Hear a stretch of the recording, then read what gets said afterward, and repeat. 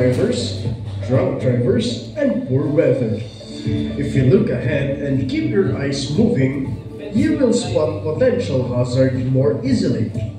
Once you have identified the potential hazard and decided what to do, act immediately.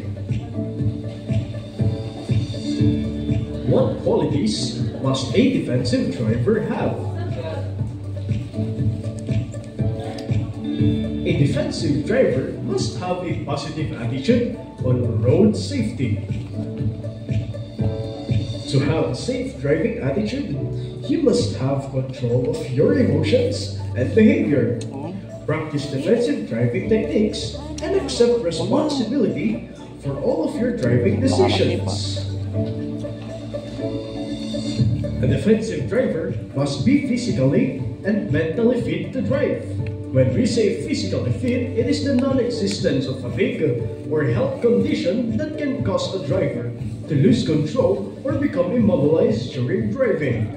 Mentally fit, on the other hand, is the ability to focus, being stable mentally and emotionally, and the ability to make sound judgment that is required while driving.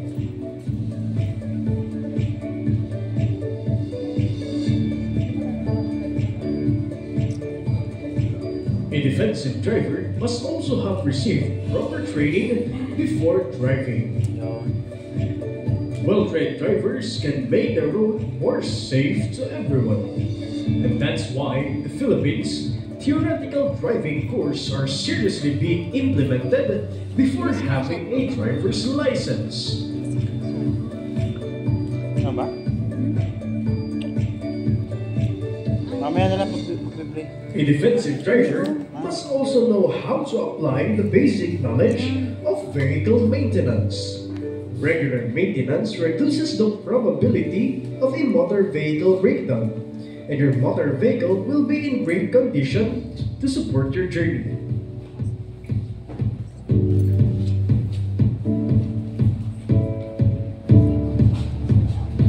Let's move on to the human factors that affect driving. First, we have attitude. Attitude is a feeling, belief, or opinion of approval or disapproval towards something. It is a mental and emotional entity that characterizes a person. What are the positive attitudes of a defensive driver? For example, someone who prioritizes safety over any situation. Someone who thinks critically according to a sound decision. And a driver who could maintain his cool despite the negative ambience on the road, like traffic, bad weather, and annoying drivers.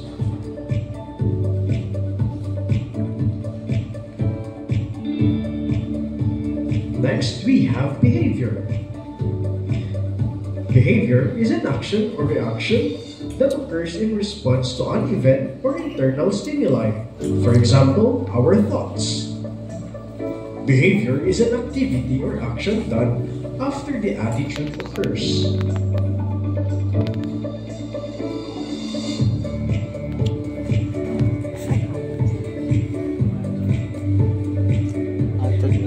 What are the positive behavior of a defensive driver? A defensive driver complies with the road rules, patient and courteous toward other road users, following other vehicles at a safe distance, for example, not tailgating, strictly observing all speed limits including those in restricted areas, allowing other vehicles to merge and change lanes, accepting that all drivers make mistakes and avoiding aggressive or offensive behavior. Let's move on to the defensive driving method. First, search. Search the road seen ahead, around, and rear of the vehicle. Search for important signs and motor vehicles that could affect your safety on the road. Search, but do not lose focus on the road.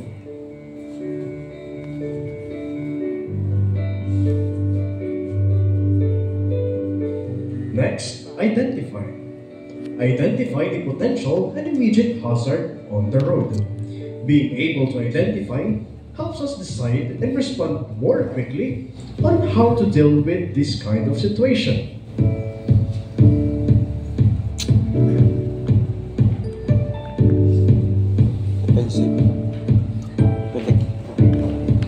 Next, we have predict. Predict the actions of other road users. Behavior of other road user is out of our control. It is best to choose safety decisions than going head-on with the other road users that could lead to road crash. Next is decide.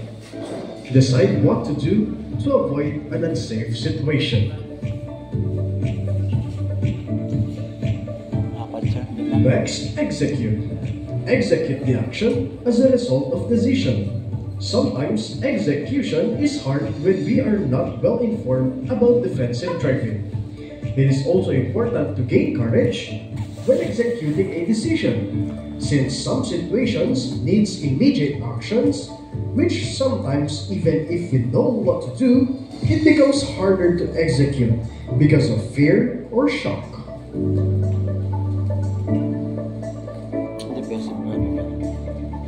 Keys to attain an effective defensive driving. First, we have concentration.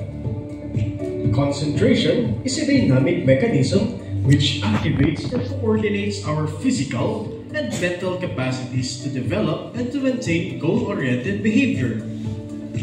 Next, we have driving plans and decision. Route planning is necessary for drivers in order not to get lost or waste time and fuel searching for the road leading to their destination.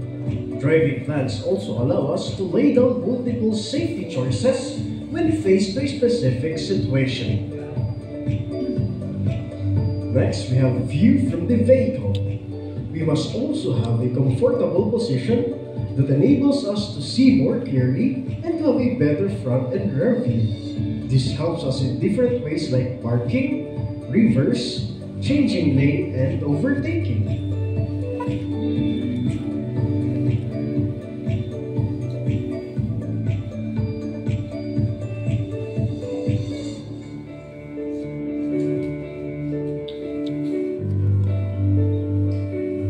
Next, we have speed. Speed is the most common factor of road crash. Higher speed makes your vehicle harder to control. Much more if situations became more difficult, especially when it goes wrong. The time we could respond to the situation becomes shorter when the speed is high.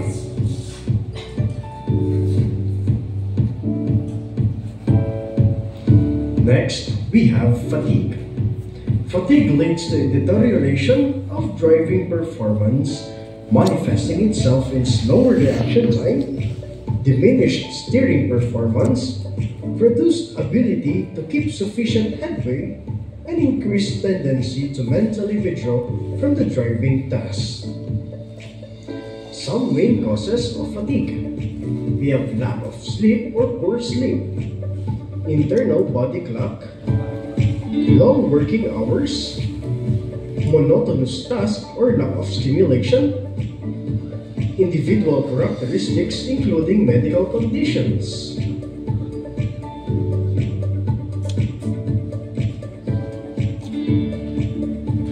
Lastly, following laws, rules, and regulations.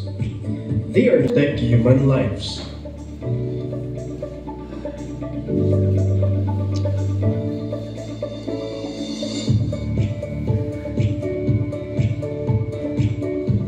Let's proceed to defensive driving techniques. Proper use of brakes, correct steering, timely changing of gear, safe reversing, maneuverate, and changing of lanes. In the second session, we discussed about motor vehicle parts and their functions. A good defensive driver must master the use of each parts of the motor vehicle in order to focus more on the road, rather than taking time staring and searching for the parts and their function, because doing so is more of a distraction for a driver.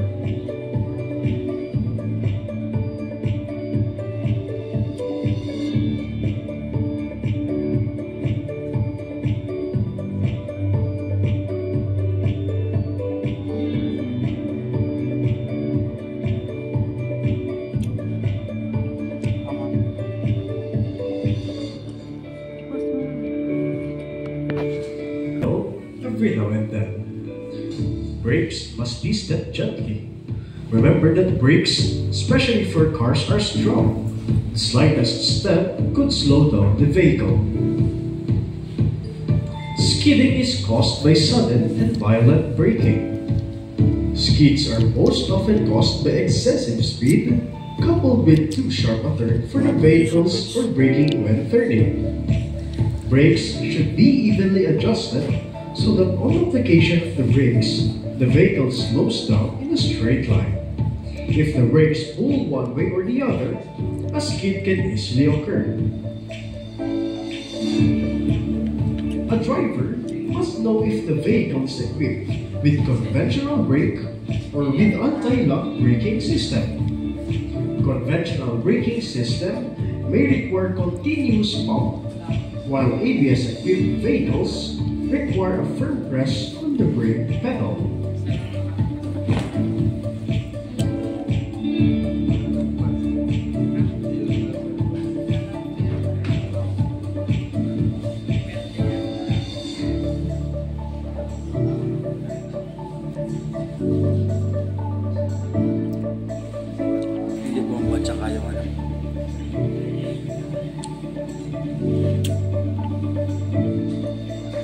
Let's move on to the correct steering.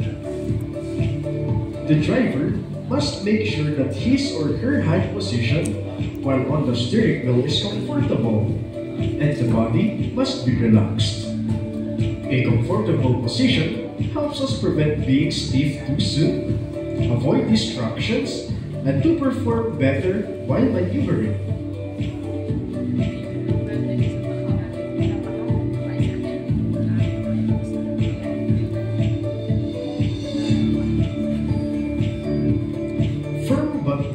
Tight grip on the wheel is all that is needed, and lessens the flexibility of our control. The disadvantage of a tight grip on a slippery road is that there is a chance of oversteering or understeering.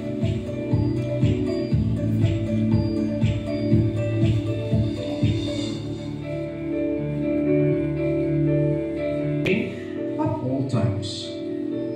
We may also use one-hand steering, where the left hand steers the wheel while the right rests at the shifting lever.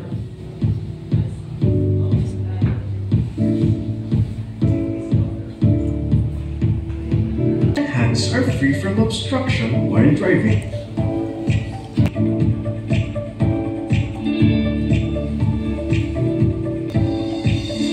Next, timely changing of gear.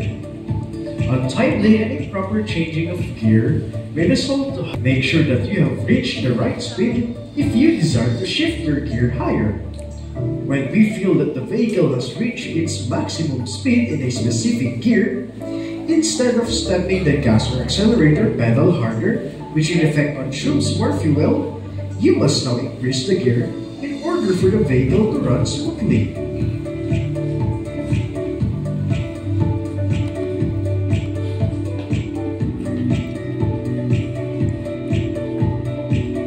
Capability and load of the vehicle. To decide on whatever option to make. For example, for reversing, side mirror helps us have a clearer view of the vehicle's distance on its sides. When you plan to turn right when reversing, turn the steering wheel right. When you plan to turn left, turn the steering wheel on your left. For changing lanes, it is important to check on the mirrors to see whether it is clear for us to change lane or there are vehicles fast approaching behind. Unable to make this as a habit might lead to road crash soon. Blind spots, moving or not moving. Don't drive recklessly. Be aware of your surroundings, drive cautiously, and if in doubt, better stay safe. Before changing lane, be aware of the movement of vehicle in front. Sharing, courtesy, and discipline. Road safety refers to the method and measures used to prevent road users from being killed or seriously injured. Road users are motorists, cyclists, pedestrians, bystanders, law enforcers, and street vendors. Have been granted driver's license despite being ignorant. But not today, since theoretical driving course is mandatory. A person who lacks training and knowledge and who operates motor vehicle with less knowledge, the possibility of road crash is definitely high, thus harming their own selves. And of course, we are more concerned to the damage that the innocents may receive.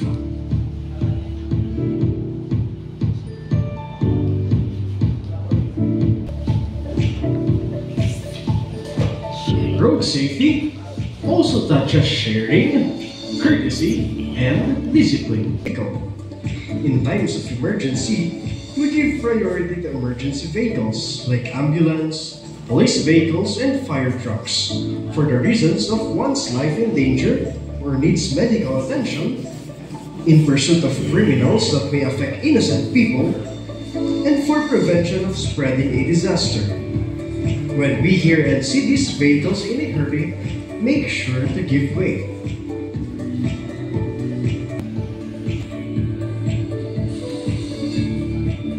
Move to the right or left side of the lane to give the emergency vehicle a clearer way.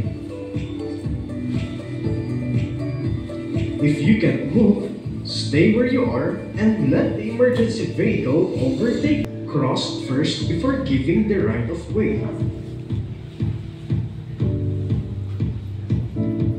Motorcycles. Avoid excessive use of horn while following or overtaking. Never be a bully. Drivers have their own behavior.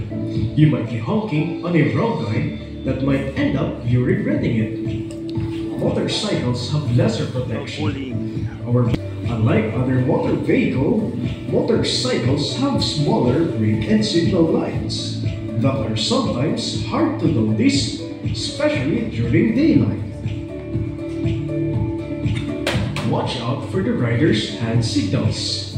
Sometimes hand signals varies, especially those who do not know the proper hand signals. That's why when you see a rider waving a hand signal, don't immediately turn to the side the rider is pointing. He or she might be going into a different way.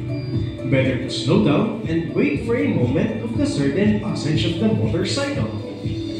Watch out also for the hand of the rider. Sometimes they use this as an alternative signal. Trucks and buses are fast too, and they have a longer body, which means more time is needed with enough power when overtaking on a steep road.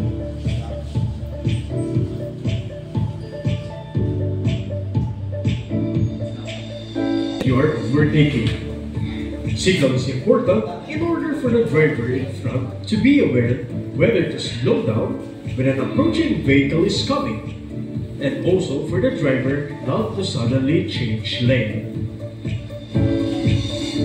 Be careful when passing from the right of a passenger bus. Sometimes it is hard to predict whether a bus would stop or not. Of risk if you are not aware of the larger vehicle's limitation. Since you have a smaller vehicle and trucks and buses has lots of blind spots, there is a tendency that you might crash into them.